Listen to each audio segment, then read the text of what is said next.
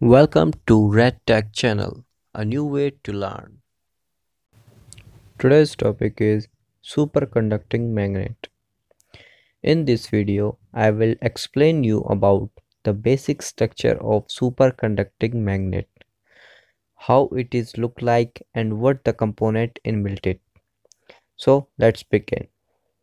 Basic structure में पहले बात करें तो फर्स्ट पॉइंट है superconducting wire.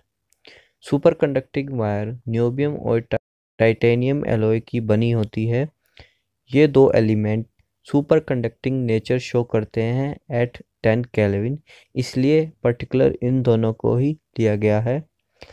This both alloy wire is wrapped up in a copper matrix. Copper matrix में वाउंड किया जाता है और इंसुलेटेड एल्यूमिनियम में प्लेस्ड किया जाता है, जो बोर ऑफ द ट्यूब है। जो ये वायर होती है ये 30 किलोमीटर लॉन्ग तक होती है।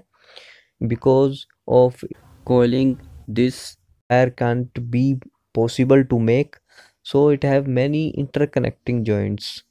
इतनी लंबी तार पॉसिबल नहीं होती है, इसलिए इसमें काफ़ी इंटरकनेक्टिंग जॉइंट्स होते हैं। यह है सुपरकंडक्टिंग वायर, जो कि सुपरकंडक्टिंग नेचर के लिए होती है। दूसरा है हीलियम। हीलियम लिक्विड फॉर्म में यूज़ किया जाता है। हीलियम सुपरकंडक्टिंग मटेरियल को 4 केल्विन तक ठंडा रखता है और इसकी लीकेज को बचाने के लिए इसमें नाइट्रोजन को भी लगाया जाता है ताकि हीलियम की लीकेज ना हो। Next one is liquid nitrogen and radiation shield. Helium को सराउंडेड में नाइट्रोजन और रेडिएशन शील्ड होती है, जो हीट एक्सचेंज को रोकती है, क्योंकि सम minute leakage can be happen. So to protect this leakage we provide liquid nitrogen and radiation shield. This prevents the heat exchange between helium and the surrounding, and the nitrogen is very cheap. Its boiling point is 80 Kelvin. Both reduce the helium leakage around 0.3 liter per hour.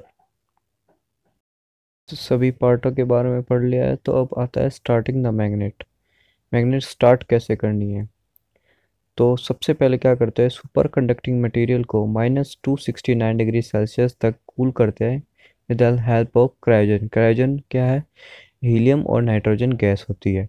फिर उसको energise किया जाता है external power source से, वो भी super conducting wire से ही किया जाता है।